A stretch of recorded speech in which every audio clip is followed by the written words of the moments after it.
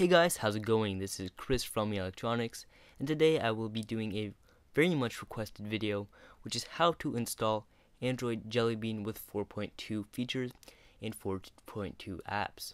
So without further ado, let's go ahead and jump straight into this video. So guys, first thing I have to say, step number one is you do have to have a rooted Samsung Galaxy S3.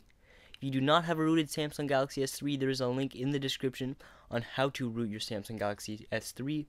That video is only applicable to the Samsung Galaxy S3 i9300, which is the international version.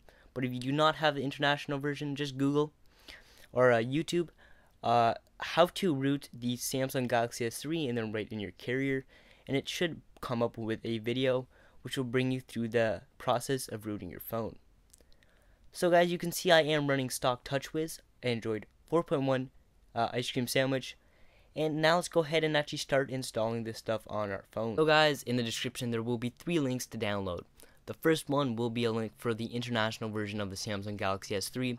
And if you have the international version or the i9300, click on that link and download CM10. For that, it will be a link to cyanogenmod.com. If you have the US or LTE version, go ahead and click on the cyanogenmod.com link for that. That will be in the description, and download CM10 as if you have the LTE version. And also there will be a link to GApps 4.2, which you have to download as well. So download the corresponding version of CM10 and then copy it to your SD card or your internal storage on the Samsung Galaxy S3. Once you've done that, rename that file to update, and then go ahead and copy the GApps to your phone as well. Now go into the Clockwork Mod app and reboot into Clockwork Mod.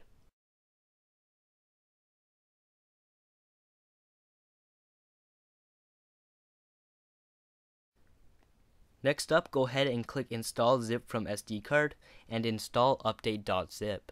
Click the power button, which is your OK button or enter button, and it will install the update.zip and tell you once it is installed. And then you want to go ahead and clear user data.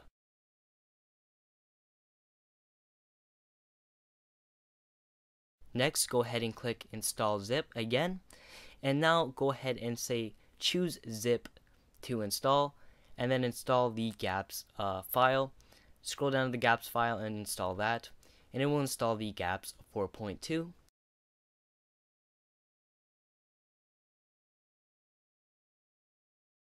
And then reboot your device, and you will have that awesome Jelly Bean experience with Photosphere and all the other features.